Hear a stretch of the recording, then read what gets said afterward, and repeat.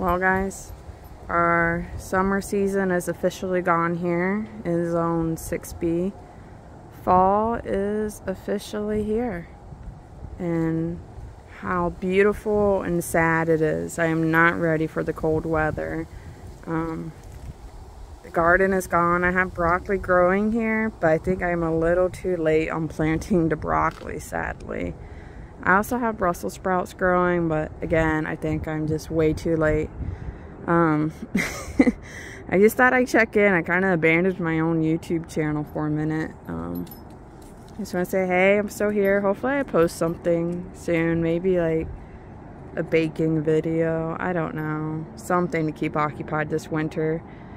Maybe some seed planting or garden planting, something. But I thought I'd just show you guys that summer is gone, fall is here. I am not ready for the cold days and cold nights. It is supposed to be in the 20s at nighttime next week.